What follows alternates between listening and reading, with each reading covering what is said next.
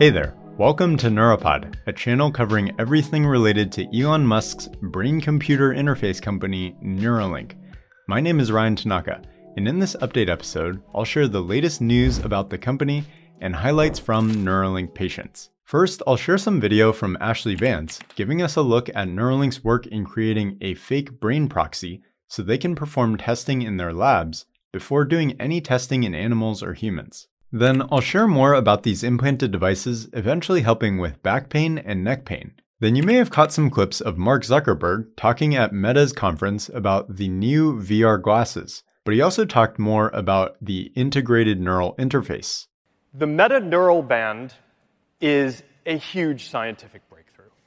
I'll play the full clip during the episode where you can be the judge of that. And then I'll share a clip of Noland, the first Neuralink patient, speaking at an event playing a game of chess against a chess master. I'll discuss the growing reputation of Barrow Neurological Institute, the hospital where the first Neuralink patients had their surgeries performed.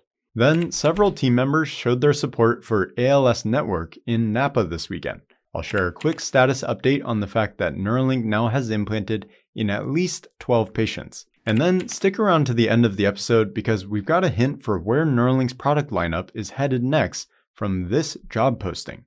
And if you missed the fact that the team is expanding trials into Great Britain, or that Sam Altman could soon venture into the world of brain interfaces, or that the speech restoration study is going to start soon, make sure to check out last month's September Neuralink update. Also, as an incentive to subscribe, I'm getting back to what I used to do, which is I won't add extra ads until each episode gets 1,000 views. So make sure to subscribe and hit that notification bell to be one of the first viewers.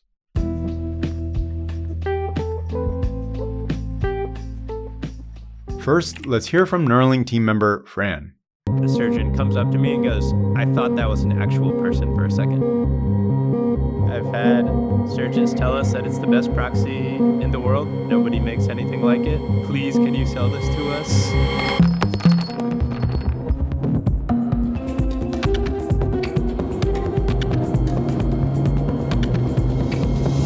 This not only indicates the Neuralink team is capable of custom building basically anything they need from scratch, but their tools are also in high demand, specifically because of the quality. I'm Fran Romano. I'm a mechanical engineer on the surgery engineering team here at Neuralink. It's also fun to tell people that don't work here that I make fake people. We build physical 3D models that we call proxies that mimic a person's anatomy and gets mechanical properties pretty close to what we want them to be. The Neuralink surgery doesn't exist. We couldn't copy something else, so we were developing the procedure itself. We figured out how to take CT and MRI data and convert that into physical things that our neurosurgical staff could practice the procedure on. Neuralink has been doing all they can to make sure they run tests in the lab environment on fake brains before they do any testing in animals. Only once they've already completed lots of testing and are confident will they actually conduct the human trials. This is evidenced by what they show here, where they showed Brad's family the fake brain material in the hospital. So this is the exact mask shape and... So for our third participant, we got the scans, and 2 weeks later we did the actual surgery. Can I show Brad? Yes, definitely. Can I? It's probably warmer. So in between that time, we built his head, did 2 full mocks on his head before the actual surgery. Basically, his actual surgery was the 3rd time our neurosurgeon saw that anatomy. The motto is no surprises. We want surgery to be boring, and if you're practicing on the person's anatomy the day before the surgery, there's very few surprises. You can check out the full video on Ashley Vance's show called Core Memory that I've linked in the description. Next, you may recall this post from Elon last year, where he says, "I am increasingly convinced that Neuralink should prioritize making an implant that can eliminate back and neck pain, would greatly improve people's happiness while awake, as well as enhance quality of sleep."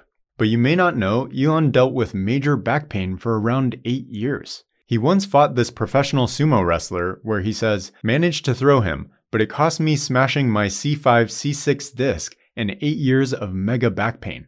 finally fixed with a C5-C6 disc fusion. So he's aware of much of the struggle folks with severe back or neck pain face day to day. And the main reason I bring this up now is there are some rumors circulating that Elon himself may have gotten a Neuralink implanted to help with this pain. This is bogus, given that Neuralink is currently working on helping paralyzed individuals, people who have lost the ability to speak, and restoring sight to the blind. I personally expect they will have a device ready to address back and neck pain in more than 5 years, but hopefully it's sooner as Elon wants to prioritize making this type of implant. Then Mark Zuckerberg gave the opening keynote at their annual Meta Connect conference just a couple weeks ago. If you've been a longtime listener of Neura Pod, you know Facebook and Meta have been working on virtual reality and brain interface devices for nearly a decade. They've made more progress on their glasses, which Mark discussed here. The next generation of Ray-Ban Meta glasses. While he's sharing this, keep in mind what Neuralink is building. Now, glasses are the ideal form factor for personal superintelligence because they let you stay present in the moment while getting access to all of these AI capabilities that make you smarter, help you communicate better, improve your memory, improve your senses, and more. The direct implanted brain interface is going to take things to the next level.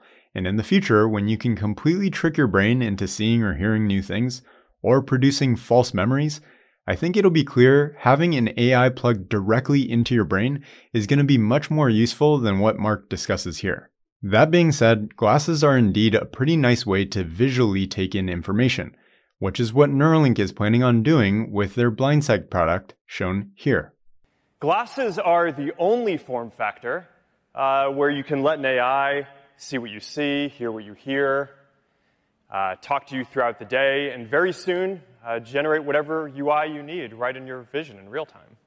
Which raises an important point. The ability for us humans to perceive the real world is majorly limited by our biology. We rely on our eyes, ears, nose, fingers, and mouth to sense what's happening in the world around us. But if we could connect to very high-fidelity sensors, we could have superhuman capabilities. Think seeing in infrared, or being able to touch super hot objects without getting burned, or hearing microwaves. It's going to be really important that the sensors we connect to have the best possible sensors. Optimists, we're looking at you. But there's more to cover. And then there's the neural interface. Every new computing platform has a new way to interact with it. So for the glasses, we're replacing the keyboard, mouse, touchscreen, buttons, dials, with the ability to send signals from your brain with little muscle movements that the neural band will pick up so you can silently control your glasses with barely perceptible movements.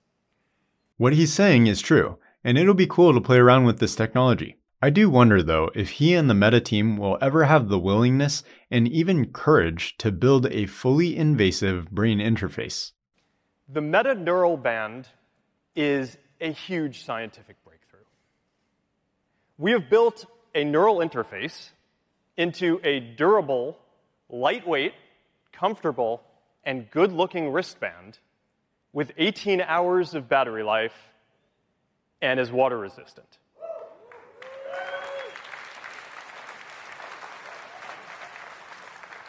All the tech giants are eventually going to create a brain interface of some kind, at least if they want to innovate and participate in the future. Then this is a clip from Noland's interview at Fortune's Brain Tech Conference where he shares the reason he decided to share his name and face publicly.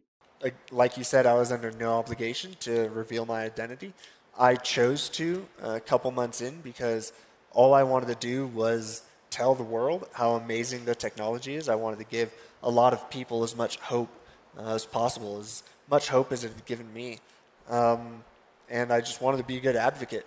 That's why I'm here, is to, spread the word, show people how well I'm doing, and give people with disabilities something to look forward to, because it has changed my life, and I know it's going to change the lives of so many people moving forward. So during this interview, Noland also talked about how he currently has a full schedule between attending neuroscience classes and working alongside Neuralink in the trial, and doing public speaking engagements. Think about how fantastic that is, that he gets to have the freedom to do all of this. His life is entirely different from just a couple years ago, and I'm happy to report that that seems to be the case for all of the patients.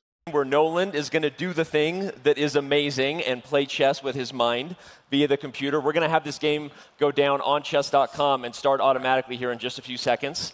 You can watch my interview with Noland and his mom at the link at the top of the video here. Then this was posted by Barrow Neurological Institute's president and CEO, Dr. Michael Lawton.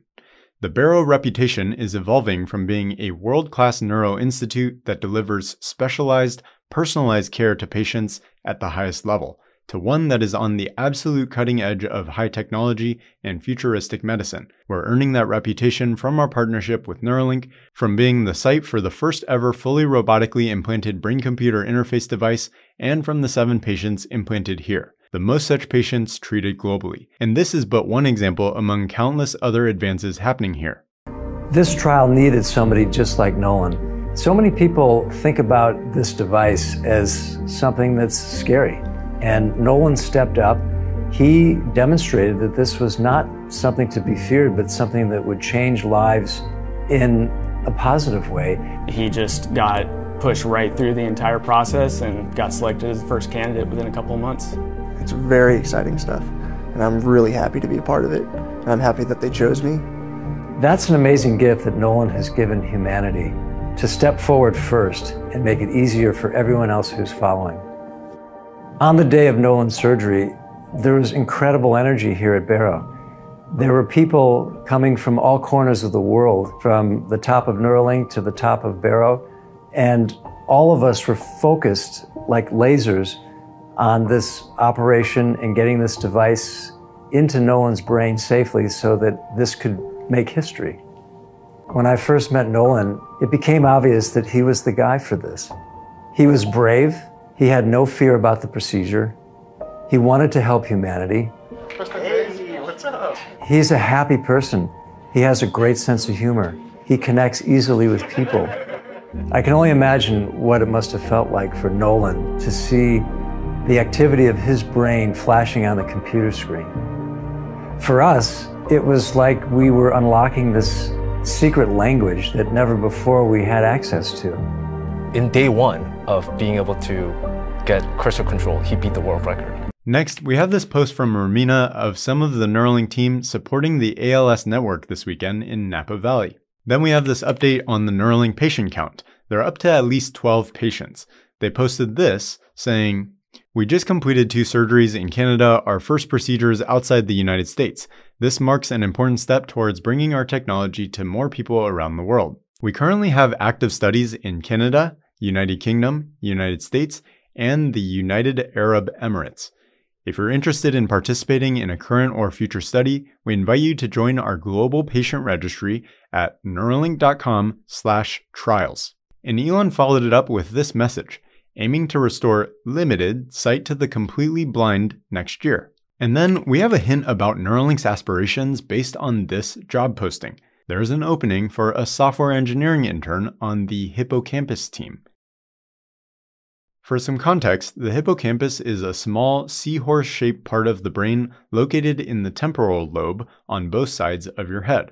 It plays a key role in forming new memories, helping you learn things, and navigating spaces, like remembering directions or where you parked your car. It's like the brain's filing system for turning short-term experiences into long-term storage. Damage to it can cause issues like amnesia, as seen in conditions like Alzheimer's disease. I would expect this is a signal for the next conditions Neuralink will address. Or, at minimum, it shows they're making progress on inserting electrode threads into deeper brain regions. I've learned that abnormalities in the hippocampus contribute to many mental health disorders, often involving dysregulated memory, emotion, or stress responses. Therefore, this falls in line with this slide from the update presentation, where DJ discussed their goals to focus more on psychiatric disease and epilepsy in 2028. Conditions like schizophrenia, major depressive disorder, PTSD, severe anxiety, OCD, or addiction could be addressed. Neuralink is still just getting started. The company's impact is severely underrated. So please consider joining the team maybe as an IT systems engineer or as an intern. Thank you for tuning into this episode. Make sure to also hear Audrey's story. She's the first woman in the world with a Neuralink implant, and she shared her detailed story exclusively here. So I ended up becoming friends with the other schools around us because there's not that much in the dating pool when I was 15. And I became interested in a boy at Block High School. It still feels magical because it really humbles you and feels like magic that, I've watched the X-Men. It's like I'm Professor X, I can move stuff with my mind. So the little kid in me feels very magical. But as I'm using it more and more every day, it's almost like I pair up with it.